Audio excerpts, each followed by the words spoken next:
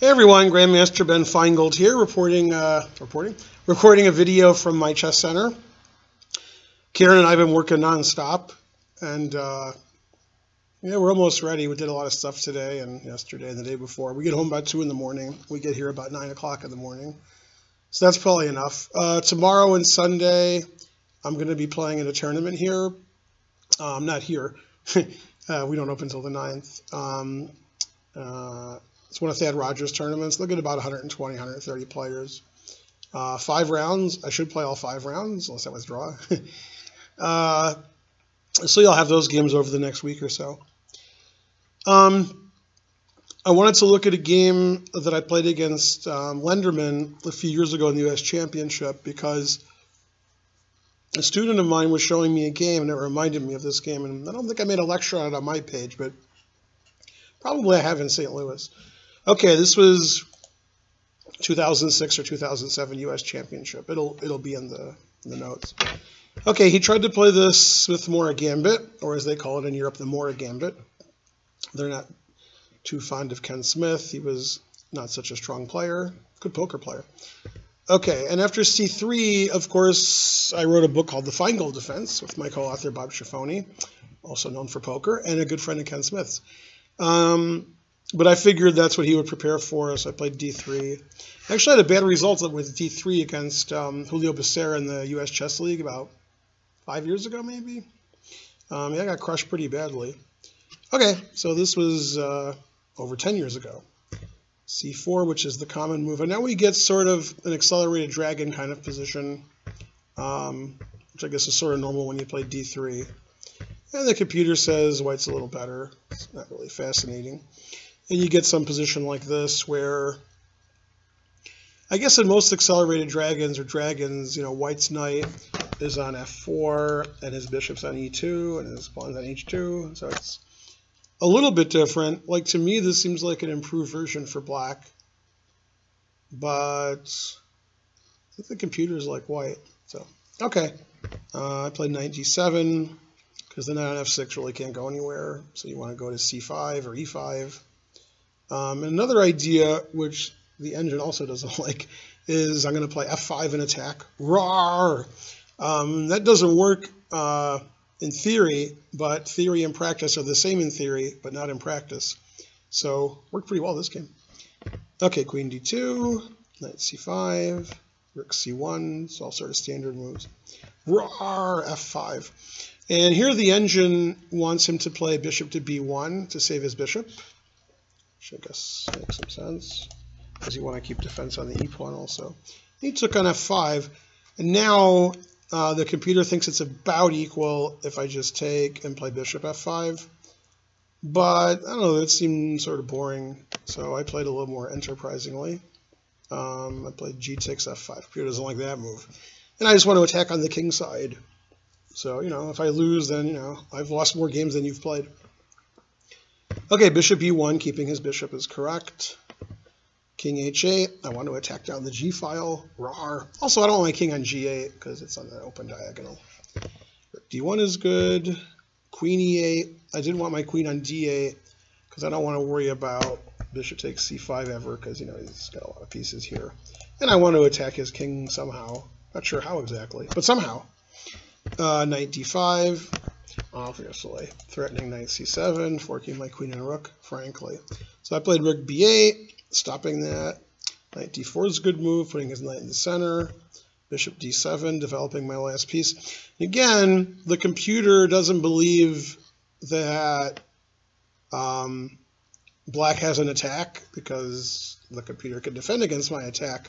And therefore, I have like a weak h-pawn isolated. I got some weak squares in the center and the queen side. My opponent can kick me. And, my bishop on d7 isn't the most active. My rook on b8 is not very active. But I have attacking chances. So, yeah, showed you engine. All right, so b3. I think the engine wants him to play b4, but it always likes white. Queen f7, putting some more oomph into the move f4. I get some more f-file defense, and I defend e6 some more. My rooks are connected. Knight takes c6, computer likes that. b4, computer likes that. computer likes b5, and it also likes bishop takes a7. And you know, obviously, white's going to have an advantage in chess, and if you want to win against a good player, you have to take some chances. So I took some chances. b5, I played f4. Now that I have a lot of pieces defending f4, I can play f4.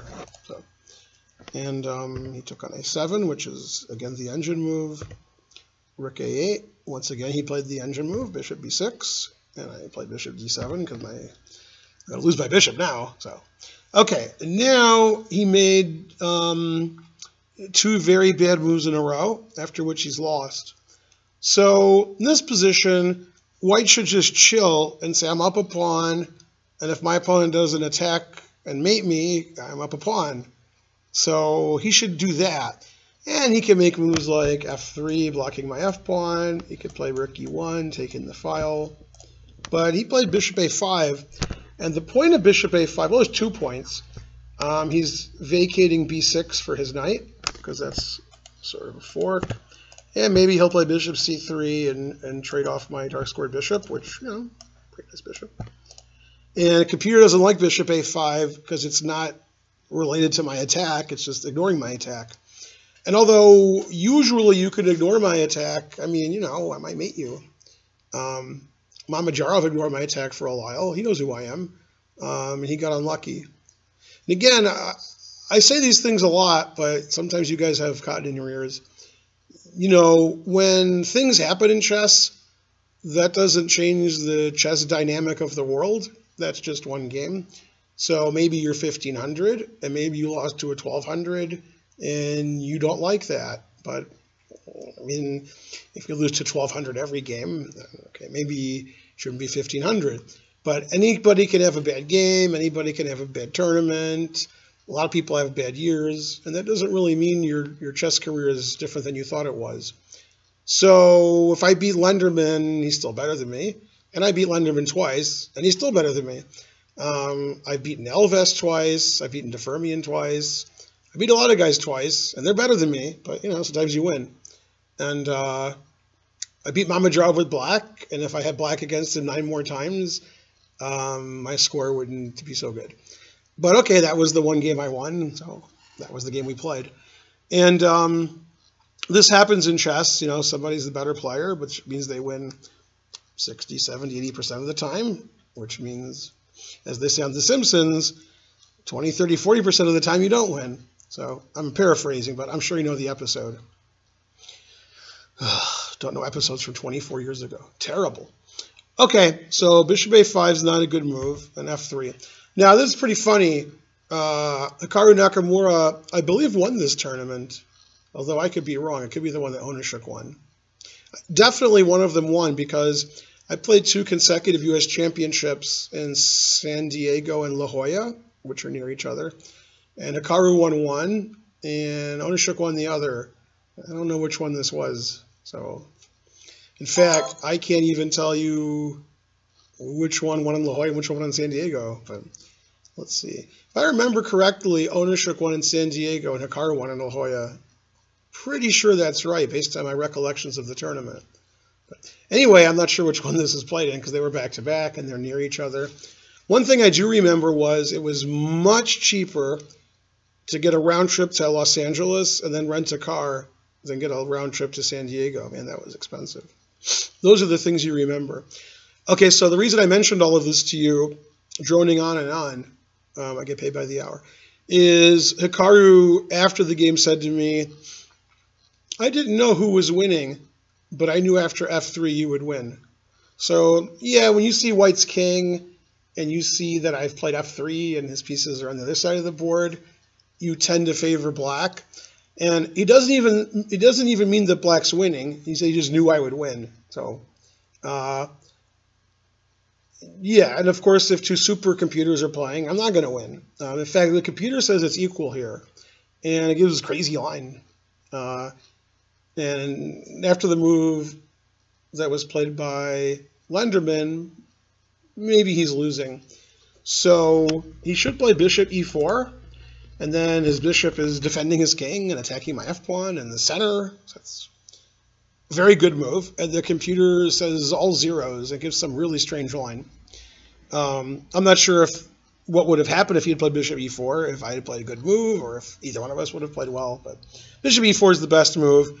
And these are the kind of positions, as Hikaru said, black's usually going to win because black's attacking white's king. And the engine says there's one way to defend. So since there's like 35 legal moves, you're just not going to find it. Okay, he played knight b6, attacking all of my pieces. And I ignored him, of course. Hey, my wife's texting me. Oh yeah, that is a funny post. She sent me a picture of what this room used to look like. Yeah. I have another funny story about that. I guess I like stories. When I was in St. Louis all the time, and I lived there, and I was at the chess club every day, the Hall of Fame across the street, which is amazing, I was there when it wasn't the Hall of Fame yet, and it looked like you would just tear it down because it was like an abandoned, terrible place. And they said, oh yeah, we're going to put the Hall of Fame here. And I'm like, all right. And then about 8 months later, it was a palace. I don't even understand what happened. They took like the worst building in the world and made it the best. So if you don't see it before, you can't really understand. And this is sort of the same. I saw this room, the tournament room. If you ever come to Atlanta and come to our chess center in Roswell, you'll be impressed. It didn't look good. It looked bad. But yeah, when you pay contractors who are good to do work and they do good work, they can make things look good. So anyway, yeah, we're really impressed with the center because we saw it before they started fixing stuff. So, wow, it was, I don't know how they do that. They take a place that looks terrible and make it look great. So anyway, good for us. What was I saying? Let's see, Homer Simpson, Peter Griffin. Oh, no, I wasn't saying that. Oh, yeah, you guys are great. You guys leave great comments. Very good suggestions. That's what I was saying. Okay. Some guy bet me $1,000 I couldn't say it with a straight face, and he gave me 100 to 1 odds. We call those McGregor odds, but I didn't take his bet. Okay, so knight f4, ignoring all of his threats because I want to checkmate him. That seemed like a good idea. And, yeah, here he's in a lot of trouble. So, yeah, what did he do? Can't remember what move he made, but he's already losing. He played knight takes d7. Okay, that's the reason why he played knight b6. Okay, and I played rook g8, and I'm down a piece, but none of his pieces are defending his king, so that's not good. And let's see what. Oh, you know what? I was telling you earlier that he should have played bishop e4. I think he can play bishop e4 here. Yeah, it might have been a couple moves off. Yeah, I've been wrong before. You guys use your engines and write crazy comments. Delete, delete.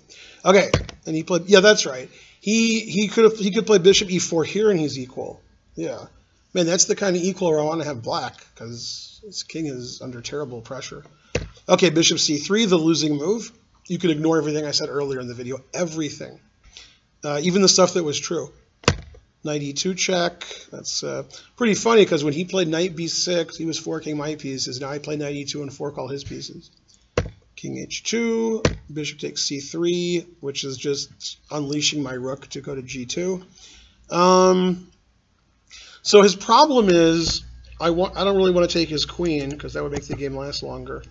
What I want to do is play rook g2 check, king h1, and then attack his h-pawn with either queen h5 or queen e6. And you can't defend your h-pawn, so I mate you. So Lenderman didn't like that. So for example, rook takes c3 is the obvious move, I guess. And then here you just lose.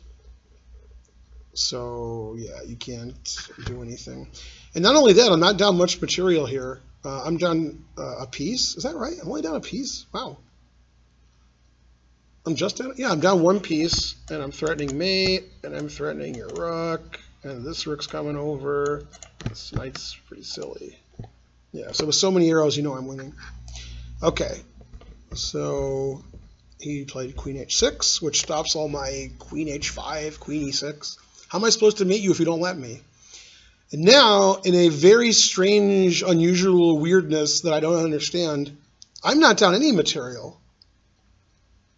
So I sacked my bishop on d7, but then I took his bishop on c3, and he didn't take back. So this position has equal material, and now I'm a pawn up. Yay. Oh, wait.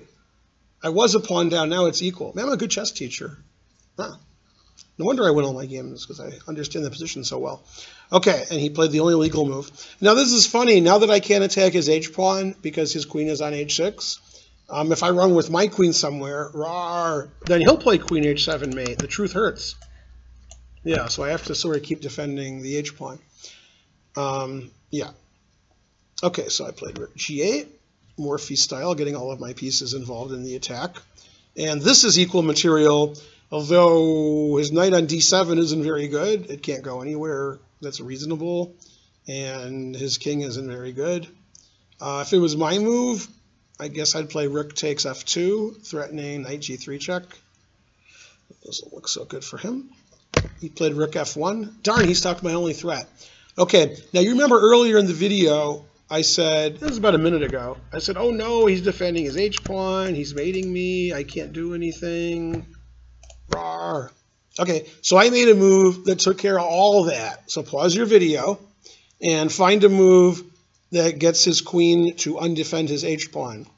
Removing the guard, attraction, I don't know what they're called. I'm not the one on trial here. I'll wait, I'll look at my beautiful chess center. Nice. Oh, look at this pen I got. See, it has our name and phone number and web address. Aren't you excited at home? And if that didn't excite you, we have pencils that are the same. See? Yeah, that's right. Probably can't see that, but I've watched you guys play chess, so that's not really shocking.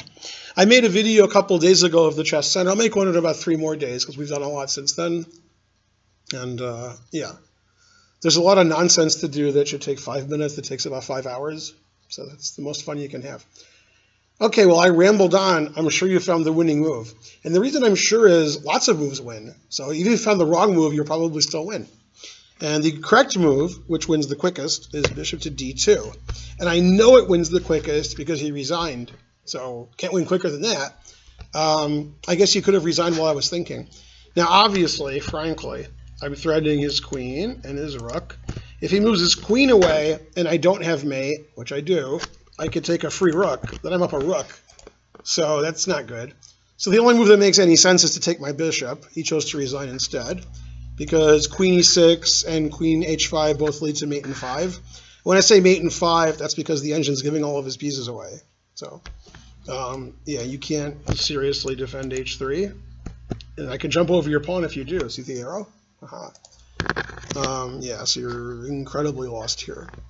Also, it announces mate. So after bishop d2, he can avoid mate by not taking my bishop. Then it says like I'm plus 23 or something, some silly number. So he resigned here. It's sort of funny in the final position, material is equal, but my attack is better than his. My knight, which is sort of the mirror image of his knight, my knight's really good and his isn't.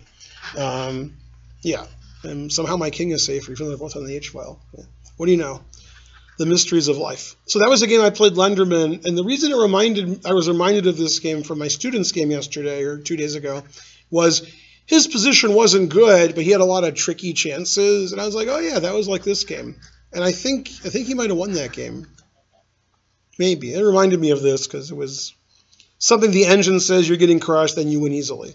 So anyway, that was a fun game, probably less fun for Lenderman, but he got his revenge, and he'll get his revenge again. That's the problem with Lenderman is he's better than me, so he keeps getting revenge. Horrible. Terrible. So atlchessclub.com, you know the drill. atlchessclub.com/donate. .com or clom, either one, as long as you click the donate. Look at our events page. I think in about 4 or 5 days-ish, we'll be able to register online and pay us for events if you want to enter events online. I'll give you guys the schedule because without me, your life is almost meaningless. Almost. Wow, I was being really nice there. Mondays we're closed. I guess that's all you have to know. No, we're open every other day. Tuesdays we have endgame lecture given by me. Wednesdays we have a month-long tournament. You play every Wednesday. And then at the end of the month you're like, I played every Wednesday. I didn't win any games. What happened? But then you can play next month. So it's okay. Thursday we have Great Players of the Past lecture. So maybe I'll give a lecture about me. Great Players of the Past. Oh, great. Never mind. Friday, we have a blitz every Friday. Friday night Blitz. Saturday, we have a one-day tournament, usually. Unless there's a big tournament in the area, then we let them have their tournament. Sunday, we have classes. Between 12 and 5:30, there's 4 classes. Each is 1 hour for different rating level. The first class is for lower-rated players, and it gets a little better each time. So make sure you get here by 12, because that's probably the class for you. And then we're closed on Monday. After you've been humiliated in my class, you need a day off. So that's fair. Once a month, we have bug house tournaments on Friday after the Blitz tournament, the monthly ones. We're having a big Thanksgiving tournament on Thanksgiving weekend. We expect about 90 players. I think there's $3,000 in prizes. Unless there's not. But they're guaranteed, or as Mike Hummer would say, unconditionally guaranteed. So if there's a hurricane and a flood and we're underwater, we're still guaranteeing the prizes if you can find us, which you can't. So like and subscribe here on YouTube. Follow me on Instagram, Facebook, and Twitter. Wow, I got that from memory. Amazing. Go to our website and look around, and come on September 9th. My birthday is September 6th. So if you think you might want to donate but you're not sure, you can send me a birthday present. Either way is good. My birthday is 9669, and my son's birthday is 69. My son was born in Europe. So actually, both of our birthdays are 69. Let's see, wait, how does that work? Yeah, because in Europe, in Europe his birthday is 96 because they write things backwards in Europe. So if you live in Europe and you write my son's birthday, you would write 96. And if you're an American, you write my birthday, you also write 96, even though we're born on different dates, because that's how we roll here. And he was born in 91. It only has 1 9 in it, so he had to move away. Terrible. So my son was born in Belgium, which you already knew, or you forgot. Maybe I forgot. And as a special birthday surprise, without a surprise, my son and his girlfriend Lulu are coming here on Monday and visiting for a few days, because somebody has to clean up this place, and it ain't going to be me. I'm much too important. What's that? I have to come clean? Okay, I have to go clean. My wife said so. Bye, everyone.